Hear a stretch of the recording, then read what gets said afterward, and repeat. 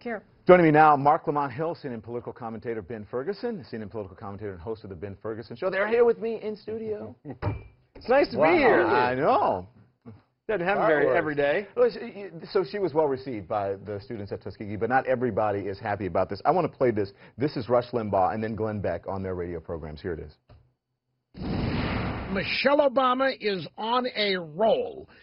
She is playing the race card. She's doubling down on it. You were clearly not voted in with just your race.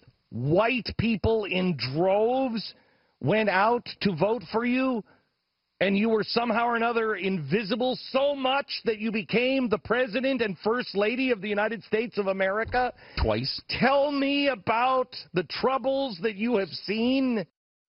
I mean, why does the right always get kicked off when the First Lady or the President talks about race? Because it happens a lot.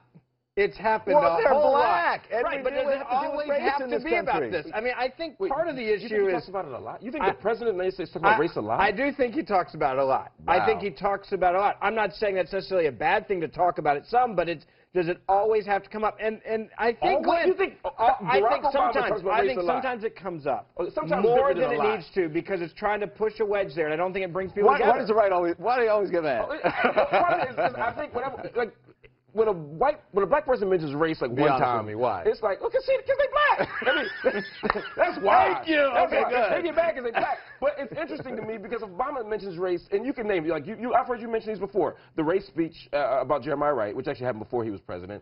Ferguson. Yep. The beer summit. Yep. And the beer summit was definitely a bad mark in his career. And the Trayvon thing, right? So that's 3 times in 6 years that he's mentioned race. There have been, there's about 365 days in a year, times 6. No, so we talking thousands of days. He done mentioned race 3 times, and that's he too much it much more than 3 times. He done. And Did you say he done mention race? Perhaps. Okay. Perhaps. It seems to be a point where they want to bring it up as often as it can possibly be applied to a situation. And I think sometimes when you're the First Lady and the President, you have to look at things not just through being race. You're the President to everyone, and everyone voted for them twice. I think Glenn made an excellent point there. They were elected by an awful lot of people that had nothing to do with race and didn't care that they were African American. But what is the problem with that argument, to me? But they won twice with millions of people voting for them that said, we don't care about race. Well, you didn't hear them say they don't care about race. You just know I did. A lot of them I talked to said, we voted for him for the same reasons that we voted for Al Gore or for Bill Clinton or any other Democrat. All I'm saying is that a lot of people who care about race and still voted for Obama, and I think you can do both. I know plenty of black people that care about race and voted for Obama. But here's the bigger issue. When Obama talks about immigration, he mentions a Latino identity. When he talks about LGBT issues, he mentions gay and lesbian identity.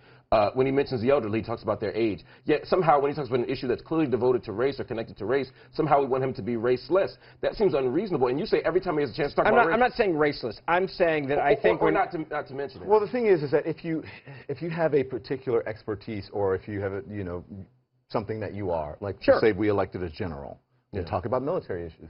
If Hillary Clinton is elected, we'll talk about foreign affairs. and so they're black. Why can't this be just a teachable moment for the country and you go, okay, they're talking about race But I think it's partly it. because some people feel like that she was acting as if there was a lot of unfair treatment to her on a regular basis. Okay. And I think the point is, you were elected twice. There are people that said awful things about her. Not a lot.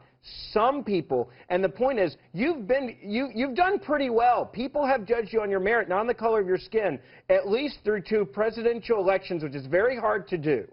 And You're acknowledging that it's hard to not judge people based on the color of their skin. I'm saying the fact that they were able to do that well, and then you keep bringing it up. I think the point is but she doesn't keep bringing. You've been successful. You've been successful, and you've been able to transcend race. She keeps doing it. She's done it twice. She is at Tuskegee, which is a black school. It's an historically